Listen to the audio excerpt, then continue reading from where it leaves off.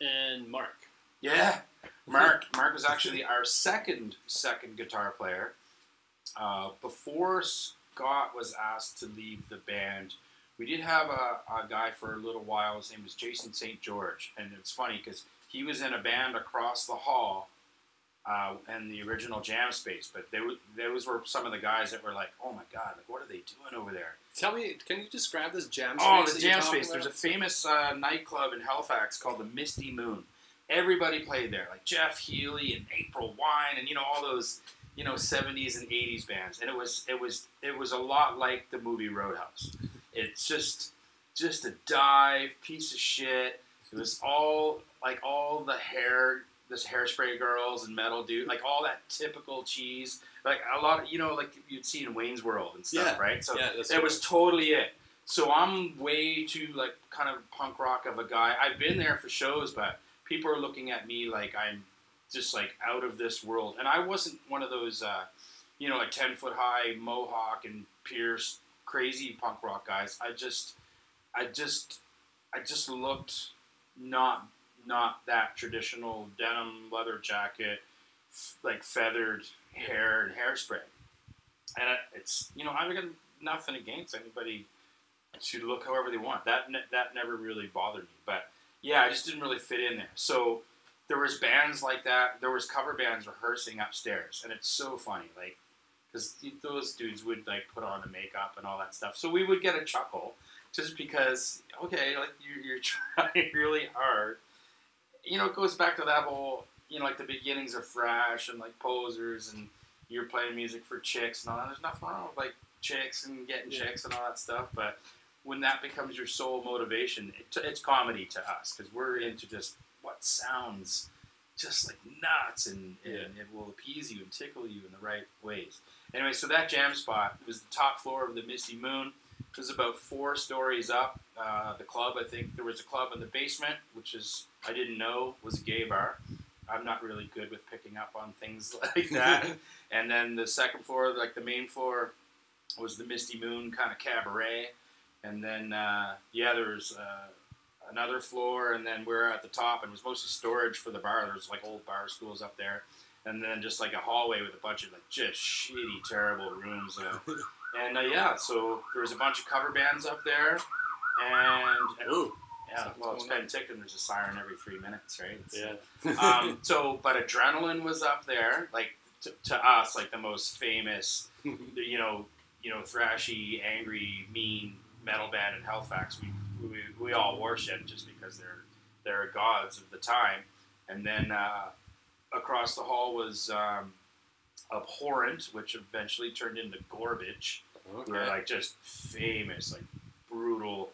Yeah, they're gods. And then us, but since it was Sean's rehearsal space, he played in a couple of other bands too, and one was called the Weasel Faced Judge. And it was one of my favorite bands of all time.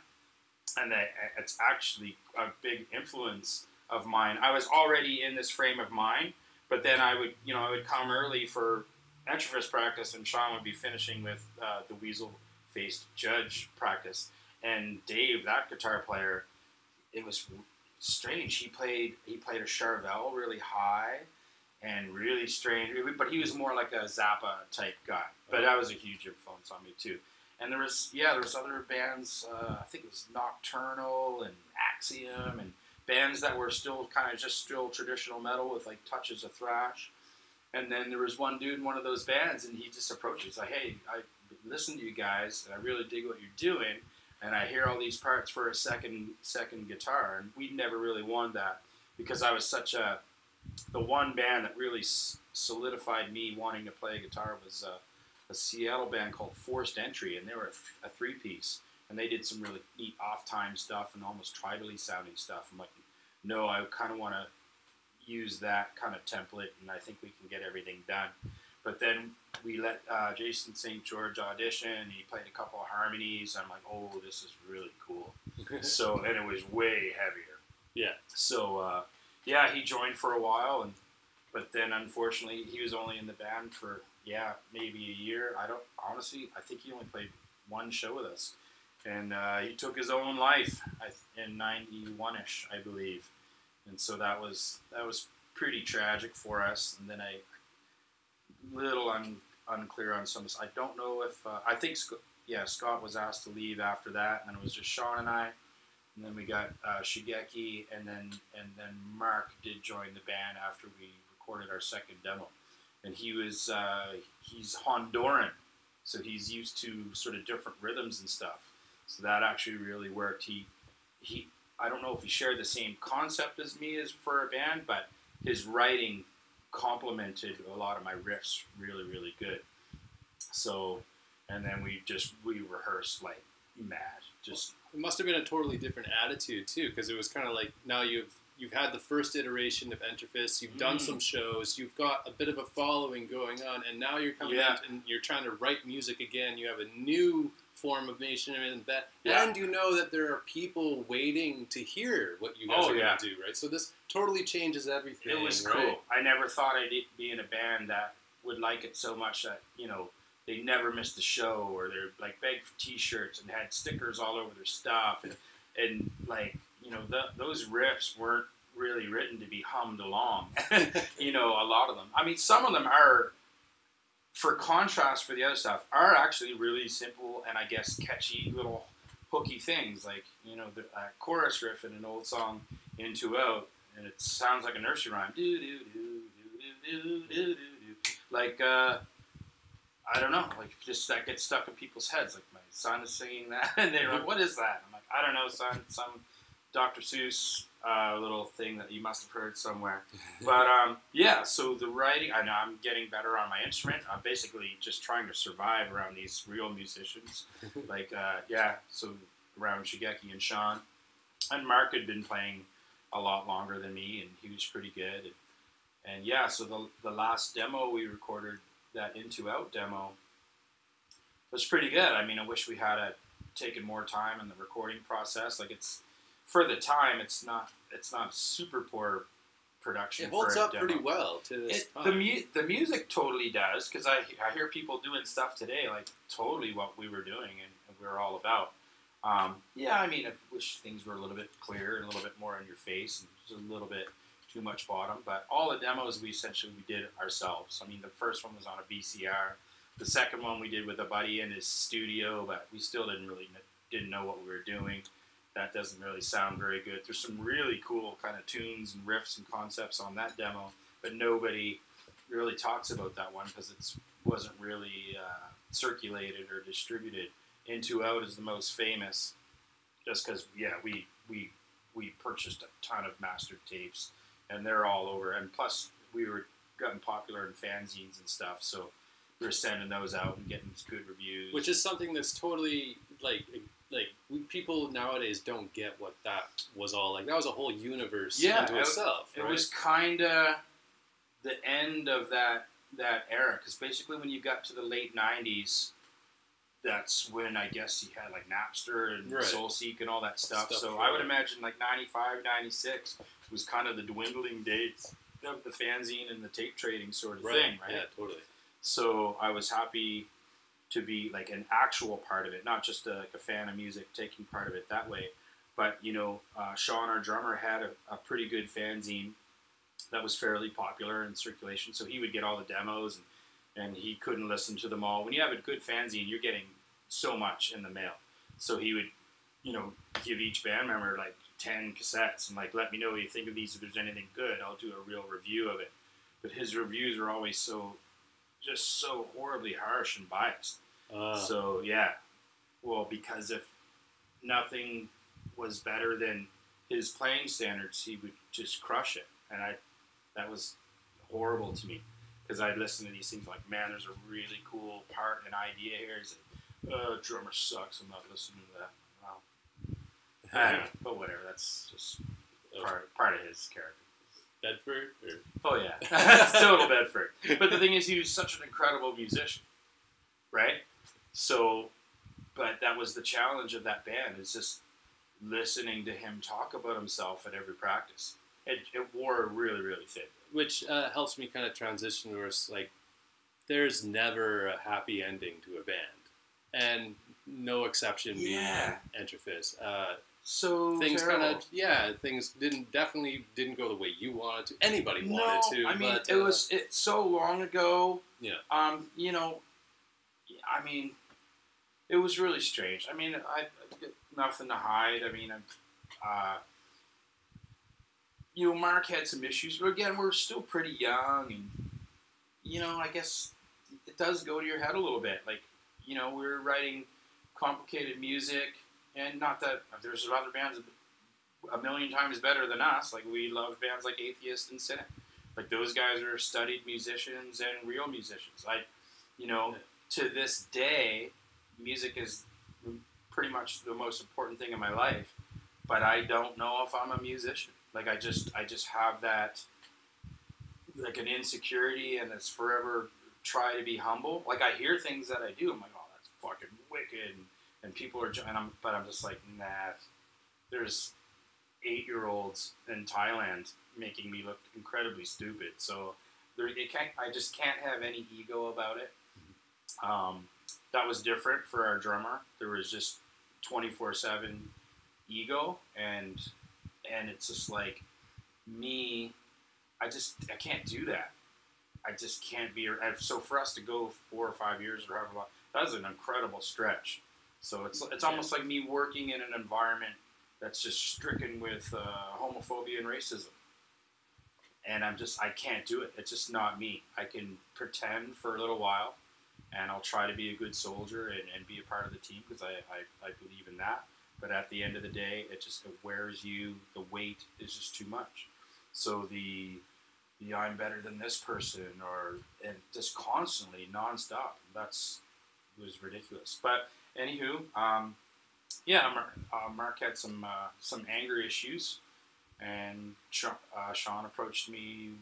We need to get Mark out of the band, and musically it was working. It was really good, but it was kind of terrifying. We had witnessed some incidents that was just not really cool, and so we were going to stage a breakup, like break up the band, and then basically reform in a few months without Mark. And I don't know what happened, but at the same time, Sean mentioned that he wanted to write more commercial music. He no longer wanted to do complex, odd, strange arrangements. This is a quote from Sean himself: "I want to sound like Napalm Death." And I said, well, there's already a Napalm Death, and there's a million bands out there wanting to sound like Napalm Death. So, but I think it's kind of my own fault, because after the Into Out demo, this is what really sucks. It wouldn't have been so bad if we had recorded the 5 songs beyond the Into Out demo. The Into Out demo was really the beginning of, like, the Entrafis sound. Like, the first 2 demos, totally all that stuff was there, but it was still, the Into Out is like, okay, now the strides, the songs, and but then there was 5 songs after. There was Retrieve the Axis, which is like the 16-minute 70-something riff song, was absolutely ridiculous. It was like half our set. It was fucking nuts. And people would just almost like sit down at the gig. Like, what is going on? Like, I had the Ensoniq sampler and all this weird atmosphere. Dude, I'm getting goosebumps right now. Like, it was messed up. Like, it was, and that was inspired by that old prog band Avacost and they were all Bedford guys. But so we had all these incredible songs, but then Sean basically almost gave up on playing technical drums. Sounds like a certain drummer in a band that I used to love, until they made a very dark cover. And I basically wanted to sell out, right? So I'm like, dude, we've got this big following. This is our thing. We've had like label interest, and based on what we're doing, and we're like, we'll blow up the band, and we'll bring it back together, and we'll record these songs, and then see what happens. And so the band broke up, and then Mark must have did a backdoor deal to, like, okay, I'll do the Napalm Death thing. And then I was out of my own band. Yeah. My logo, my name, the name that I stole. With sort of unverbalized permission. And all the lyrics, like, 80% of the writing. And what I didn't know is Sean mailed the name to himself, which is a form of patenting things, right? Copyright. If you write down, I hereby claim the band name Entrafis on this date, 19 blah blah blah, and you mail it to yourself and you don't open it, that holds up in court, which is that was a great life lesson for me because I've done that a million times. So I basically got robbed and booted out of my own band, and I was crushed because like the songs we had written, there was Think as Mutant, Is, Can't Breathe. Can't Breathe I bet that was the song because it was fucking nuts.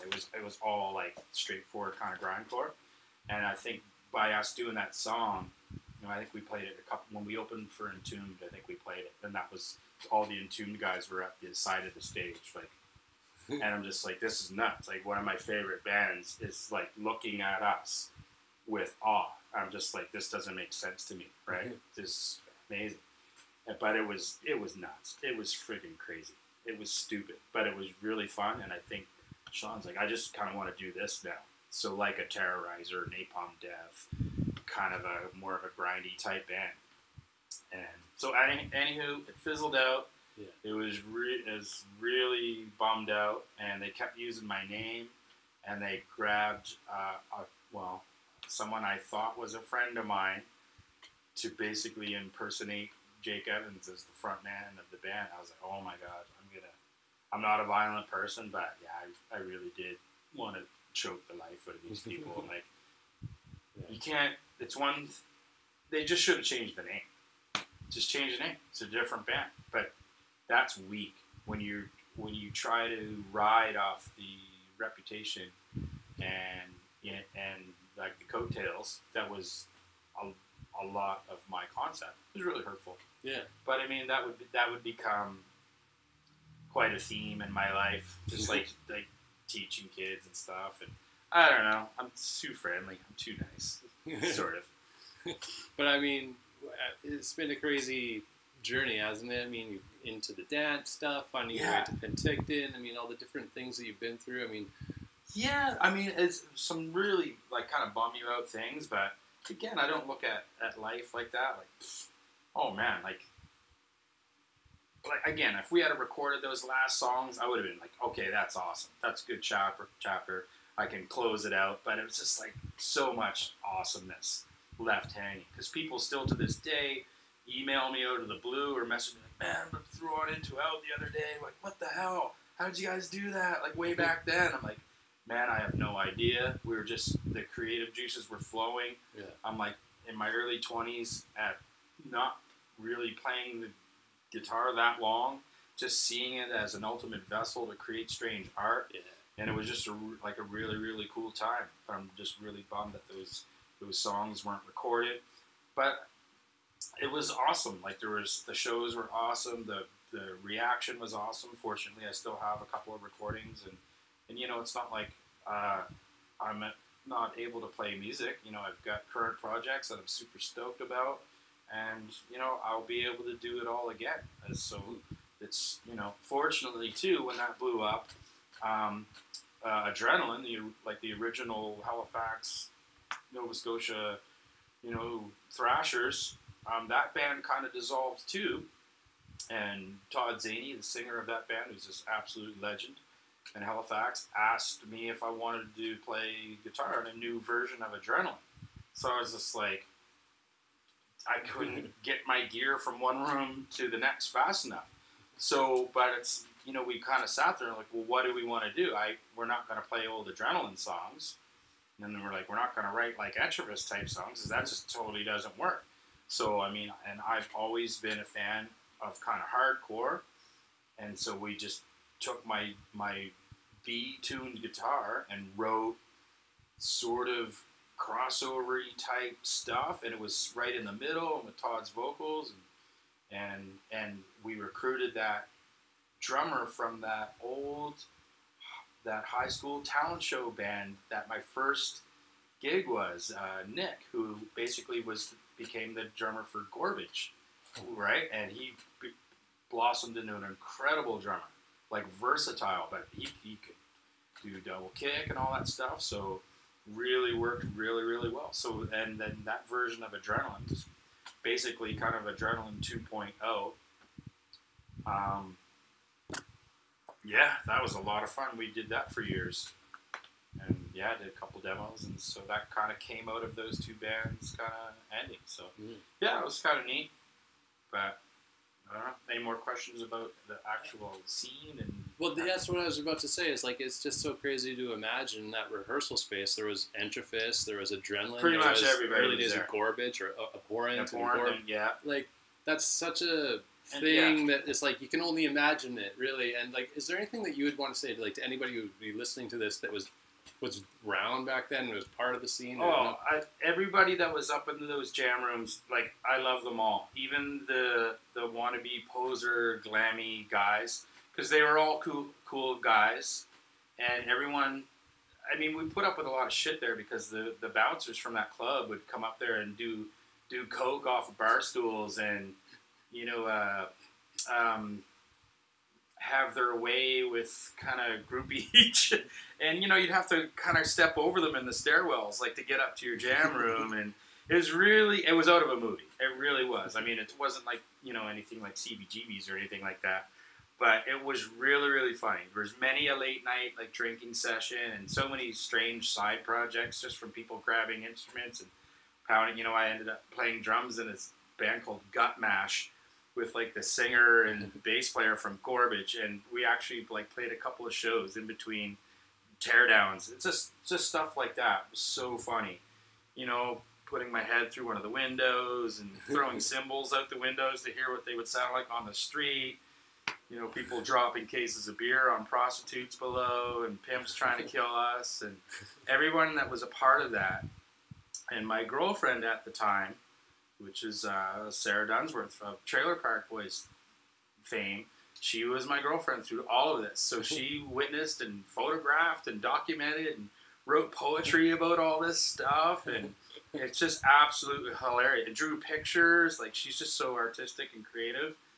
And, like, she was basically witness to all of that. So, I mean, I don't talk to her a lot, but to this day, like, but I could message her right now, like, hey, remember that time? And she would just die laughing, like, yeah, how did we even like live through that stuff? So, and I mean, we'd spend the night in those places, and just, it was hilarious. It was absolute pandemonium, and yeah, everything chaotic like that could happen up there. But yeah, all those people that were involved with that scene at that time, like, great memories. Even like the memories of like that just weren't cool, and like the shit. If I had to like put it all in a bubble, I'm like, oh yeah, I would love to do all that again. Just just from the guy working the cash at the gas station across the street, because we'd always go get snacks there before jam, and I'll never forget. Those little cans of cocktail wieners. Okay. Yeah. Anyway, I'll never forget this character. We'd always see him just like the movie like Clerks. Yeah. Or yeah, just like that. And I'm like reaching for that can, and the guy's like a few aisles over, and he just picks it. He's like, "Don't." And my hand slowly recoils, and it's just so profound. Like, it's like a movie. Like, it happened yesterday. Dude, that was like 1992, right? It's like, don't. Like, man, that's what, 28 years ago? It's a scene from a movie. It's so funny. Just shit like that. And yeah, that rehearsal space. I mean, it wasn't our only rehearsal space. We had some other crazy ones. But that one is just absolute legendary. All those bands. Yeah, I remember Adrenaline coming down to watch us, and the bass player, Craig, who I went to high school, he was like Adrenaline's like 4th or 5th bass player, but he got into the band. This is even before I started playing guitar. But now I'm in the rehearsal spot. They came down to watch, and Craig had these super short shorts on, and he had his like knees apart, and his friggin' scrotum was hanging out of his shorts, and nobody said anything, and it was this weird, awkward. And we're playing, and everybody knew but Craig. And Craig, I love you, buddy. But holy fuck, that was the most fucking surreal, abstract day ever. Because your shit is just like hanging out, bro. And yeah, if I message like, you know, like any of the dudes that were there in that room today, like, hey, remember that day with Craig Langell? And I wouldn't even have to say it, like, oh, this bag hanging out of his shorts. Just so much shit like that. And it's just like we're just all young and super like hungry metalheads. And there's so many scenes I could put together like a whole trilogy movies of like, yeah. What would you say to anybody who's trying to chase their dreams? Don't have something to fall back on. Because I heard that so many times. It doesn't matter. It doesn't matter. Absolutely do it. I mean, I've followed a bunch of different dreams and odd ones at that, and kind of fluked out. Became somewhat successful at it. I mean, how do you go from a kind of a touring technical death metal psycho freak band to teaching dance for a living? Yeah, like that's bizarre. Yeah, but that's kind of who I am. I just extremes and yeah. So, you know, I'm just a white dude from Halifax. How on earth should I be able to effectively instruct urban dance of all things? But the thing is, I'd never be able to do that without a musical background, and I'd never be able to do music without an artistic background. So, you know, from as long as I can remember, you know, like 3, 4, and 5 years old, I never went anywhere without like a pad of paper and markers. So I just drew everything and color outside the lines, make colors that aren't supposed, break all those rules. It's fun. There's rules, and you know, some rules you really kind of should follow, but it's when you celebrate breaking the rules and then making something like that kind of a dream that you want to follow, have fun in life for sure. Like go for it. Yeah. Like, I mean, and you know, I care about people and kids and safety of neighborhoods and all that stuff. And I can be a really strange, odd musician making angry music and doing dance moves and still riding around on skateboards and BMX bikes like into my late 40s and 50s, and you really can kind of do what you want. I mean, as long as you're not harming anybody or trying to get in their way. Yeah. And I don't know, the world keeps kind of changing in extreme ways. I mean, the world is, you know, I'll be 49 in a month, and the world is, to me, is profoundly changed at least 4 or 5 times, like radically different. Like you can kind of, well, it really wasn't like that 5 or 6 years ago. Yeah. So I mean, I don't know if music has changed so much now. Now we're in really technological stuff. Yeah. I mean, I can write a song and record it and have it 1 million people could hear it by the end of the night. Yeah. So that's kind of freaky. But as far as doing your thing, hell yeah, do it. Break rules. Might as well, right? Well, absolutely. I don't know. People don't need extreme wealth. Yeah. You just don't need that. If you told me I could be employed and I know the cost of living goes up and whatever, but say like in today's age, like if you told me I'd make say $35,000 a year the rest of my life or to retirement, and you know, just a regular kind of 9 to 5 or an equivalent, and you know, I would do it. I don't need more than that. Yeah. You know, where we live in Penticton, you don't really need a vehicle. I mean, we have them because we want to do things and go places, but it's not necessary. Mm-hmm. If I work down the street and I have a bike, you know, I don't need things. And like for music, I don't need to be paid for music. Mm-hmm. So if your dream is to be paid for music, and really, I've been in close contact with those types of people. I can't knock it too much, but to me, music really is art first, and it has nothing to do.